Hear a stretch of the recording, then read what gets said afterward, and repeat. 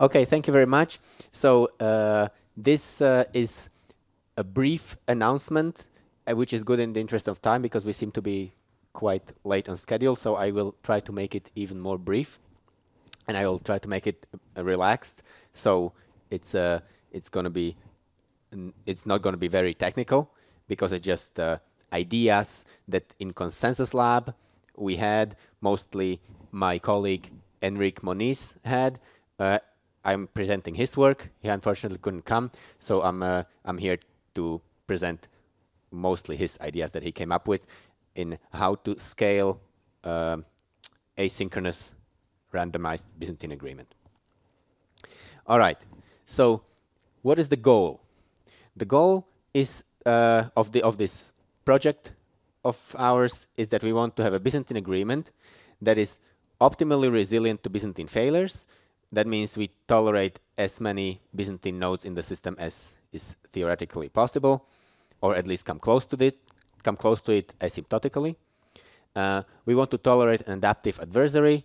Well, you probably, many of you already are very familiar with this concept. We'll get back to this on the next slide anyway.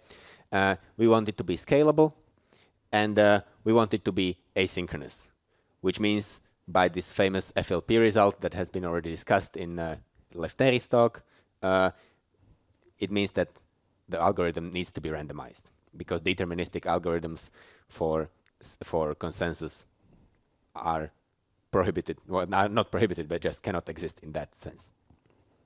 All right, so let's look at the system model.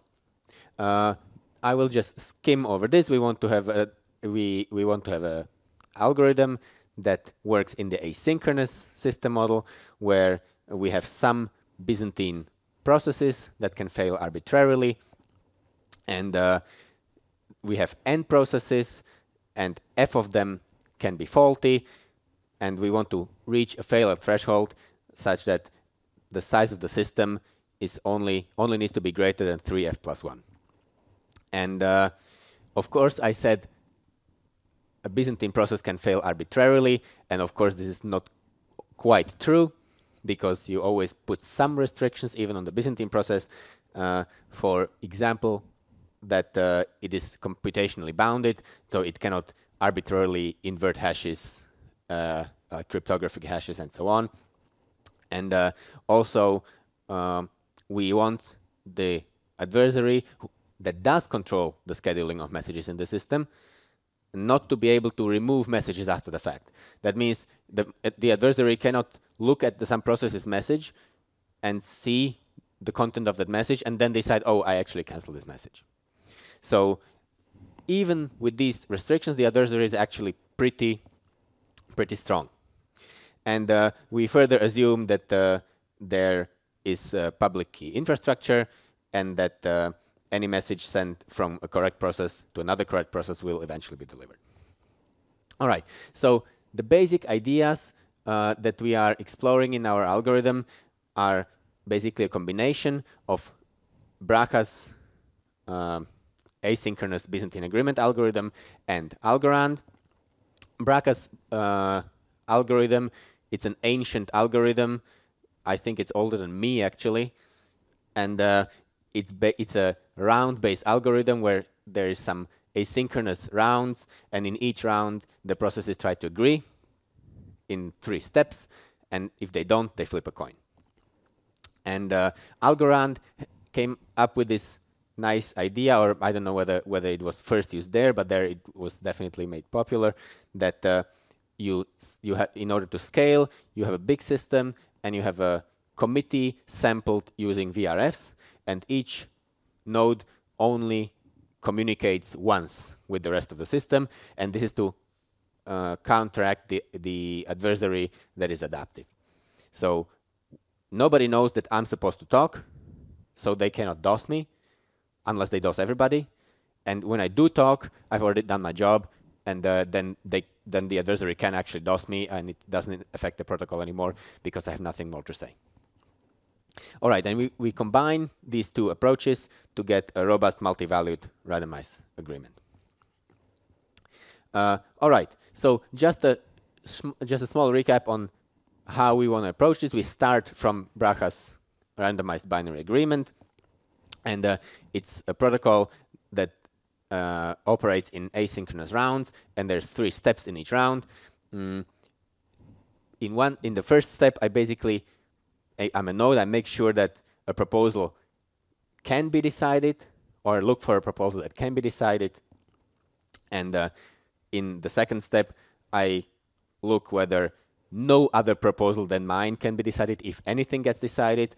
And then in the third step, I either confirm or confirm that, or I see that, oh, we actually still disagree, and I need to update my proposal. And in each step, I reliably broadcast what I currently say my proposal is, and wait for others to share their proposals. And actually, this is my PhD advisor. Before he was my PhD advisor, he came up with this nice analogy in his course that that imagine like people are walking in a corridor, and it's a narrow corridor, and this must have happened to you, that you just walk down the corridor, and then there's some person going opposite direction, and you bump into each other, and then you go right, and the other person goes right, and then you go left, and you keep doing this all the time. And each time you pick a random direction, eventually everybody will go to their right or to their left, and then you can go. And this is how you actually circumvent the FLP impossibility. It ties in perfectly with what Eleftheris was saying in his talk. It was the first talk of the summit. That the FLP impossibility actually states that you cannot reach deterministic consensus only if you start from a disagreement. But if you start from a state where you already are agreeing, then you can reach, then you can confirm that and reach consensus. And this is exactly that. We start jumping from left to right, and then we don't know where to go.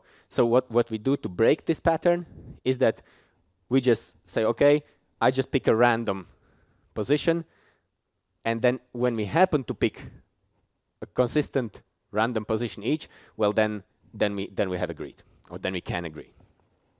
Now the problem with this approach is that this is just a binary consensus, so there's only 2 possible values.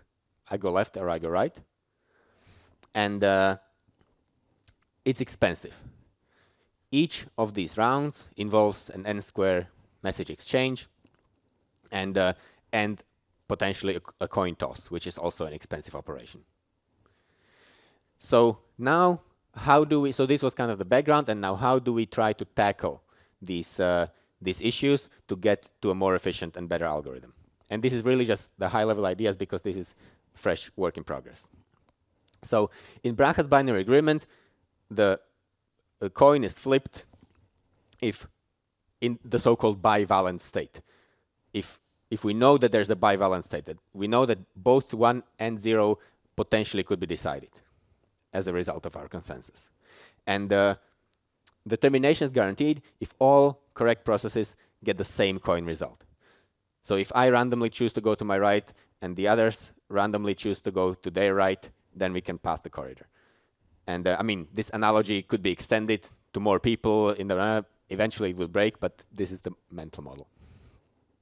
All right, so what we do to go from binary consensus to multi-valued consensus is that if multiple values can be decided and we need to flip a coin, then we flip a binary coin not between 1 and 0.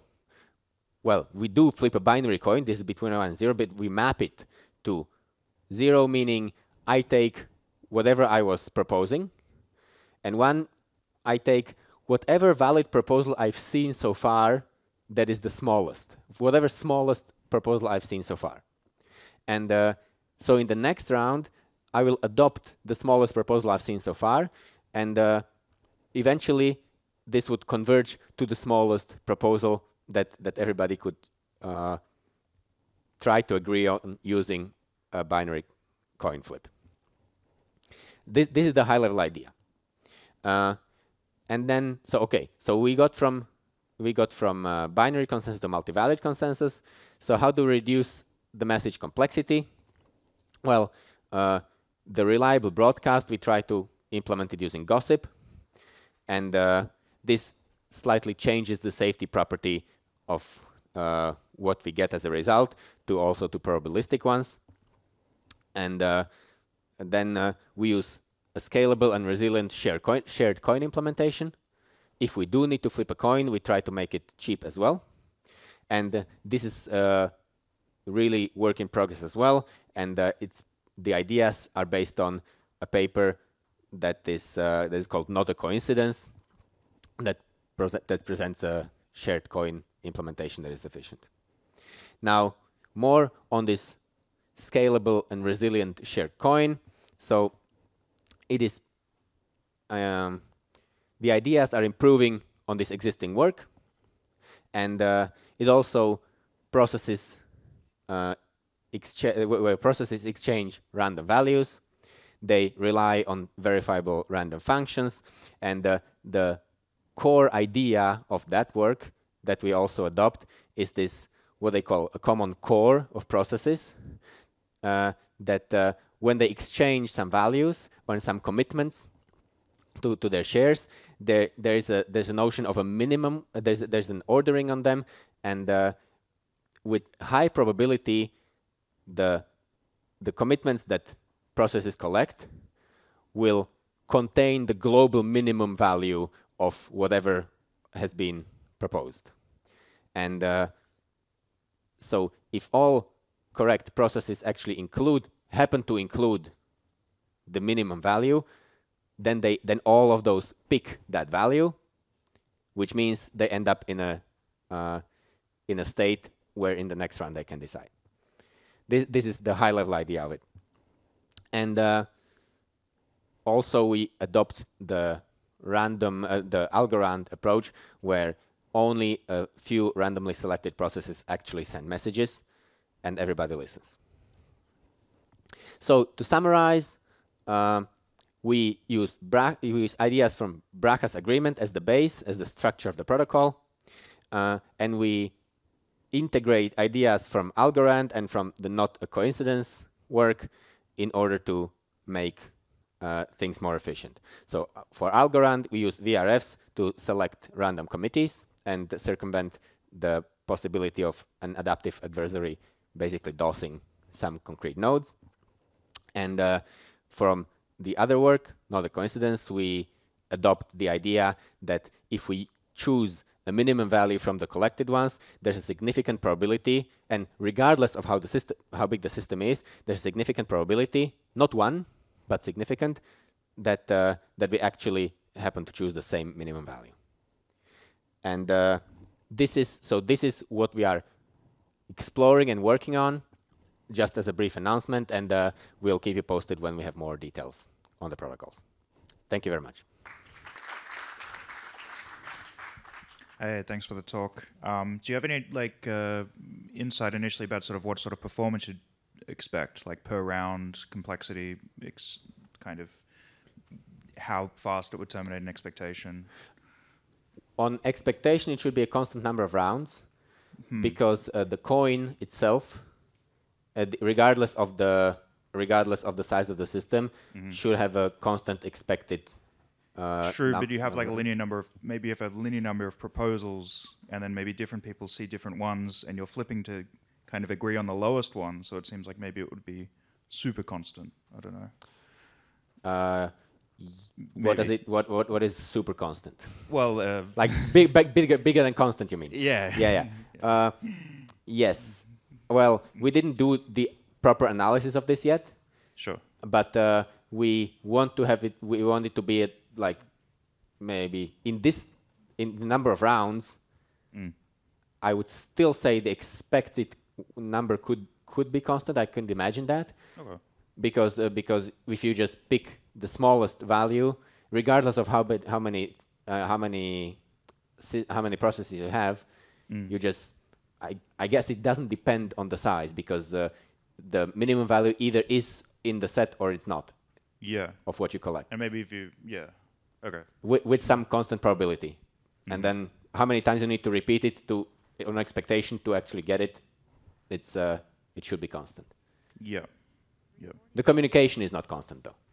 Would it like quadratic per round? I mean, you're using No, we the definitely aim for sub-quadratic per round. So like lambda times n, kind of? Like the security parameter times n, maybe? I don't know. Yeah, it will be maybe n log n. Okay. If you use gossip for broadcasting, and then everybody does that. But again, I just presented the high-level ideas, and it's not even like my work. But You did very well. I was properly briefed on it, but we are trying to figure it out at the same time. Yeah, sorry, I didn't mean to grill you. Yeah. Yeah, but thank you. This is exactly what we are trying to figure out now. It's very interesting. Thanks.